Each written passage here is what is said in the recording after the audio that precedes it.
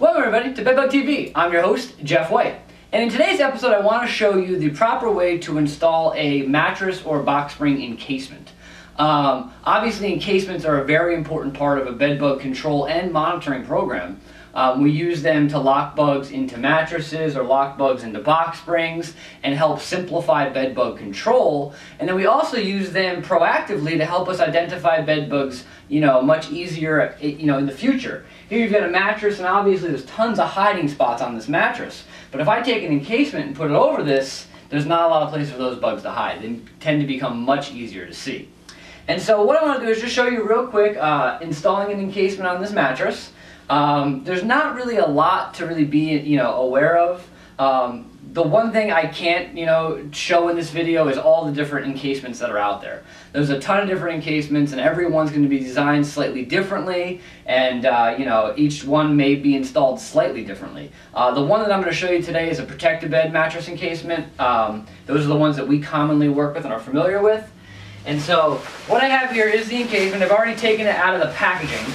And I've opened the zipper up. And so what you're going to do is take it out of the packaging and open the zipper up all the way around to the point where I have it right here. And what I'm going to do is I'm going to swing it around and drape it over top of the mattress and then slide it along and pull it down. And so obviously you have the encasement draped over the mattress here. That's the first step in installation. And one of the things I want to say real quick is that whenever you're doing this, you really should be using two people to help you maneuver these mattresses around. I'm going to show you just for demonstration purposes, me doing this myself. The reason why we say that is because obviously mattresses and box springs and whatnot, depending on the size, can be very heavy. And we'd hate to see somebody hurt themselves, their back, whatever the case may be, trying to do this on your own. And so you really should have two people doing this, and so I want to make that disclaimer up front.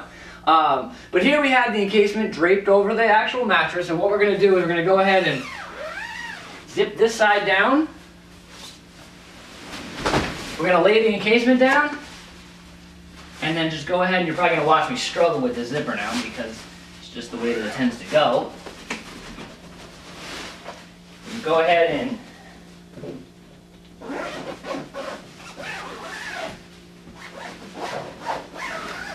zip it completely closed, and go ahead and stand it back up. And so that is a mattress encasement installation. Not a lot of complexity to it, pretty straightforward. You just want to make sure you go ahead and throw it on, seal it closed, and away you go. And so what I want to do now is I want to show you a little bit about the box spring. Now this box spring is a little unique. Obviously we're here in a hotel room. Was what was available to us to show you the mattress encasement installation. And what I want to do is talk a little bit about some of the things you need to consider when you're looking at a box spring and a box spring encasement installation. So we're going to flip this up.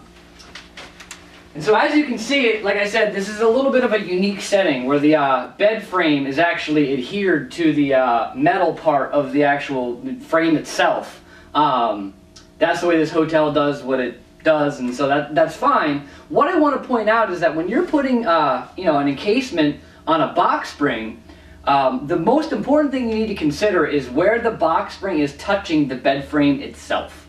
Anywhere that there's a sharp edge or some sort of pressure point is an area that could potentially tear that box spring encasement. And remember, the box spring is the most common area that we find bed bugs, and the most important area when it comes to bed bug control, one of the most important areas.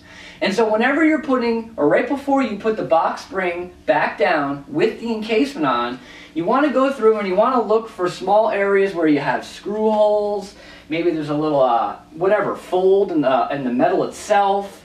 Any place that you see, and you can usually tell by looking at the bottom of the box spring, you'll actually see little wear points on the box spring itself, and that's how you can tell where it's making excessive contact with the bed frame. And all you want to do is take a piece of sticky-sided felt, I've even seen people use duct tape, and put a little bit of something to pad in that area on the top of the bed frame itself so it doesn't tear that box spring encasement. You can check that periodically. If you see a small tear, you could potentially seal it with a piece of, let's say, white duct tape or some other adhesive. And if it's a big enough tear, you may have to replace that box spring encasement. And basically that's box spring encasement. The installation itself is really not any different than the mattress. You want to make sure you go through and look for any type of sharp area also on the box spring itself. The fabric is adhered with these staples. You want to make sure none of those staples are sticking up that could potentially tear the encasement. And then you also want to pay attention to the end corners where they have those plastic end caps. You may have to remove those if you think that plastic end cap is going to tear the encasement. Go ahead and put your encasement on, pad the bed frame, put the box spring itself back down, and away you go. And so that's a mattress and box spring installation. Pretty straightforward, but you know, good information to make sure everybody does it right, because it is an important part of both bed bug control and ongoing detection. If you have any questions about encasements, encasement installation, or anything bed bug related, you know how to reach me, jeff.white@bedbugcentral.com, and I hope to see everybody soon enough.